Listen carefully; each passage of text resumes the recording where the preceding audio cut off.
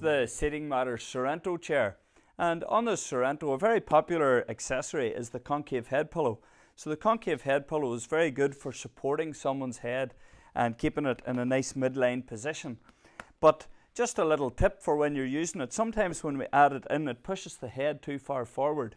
So what we would recommend is the waterfall on the headrest of the Sorrento back is actually adjustable. So we can take some of this fibre out and make room for the head pillow, so we're not pushing the head forward.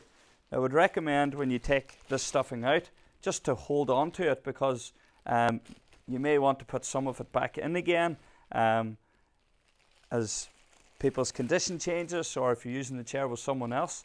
And just by taking this fibre out, you'll see how it reduces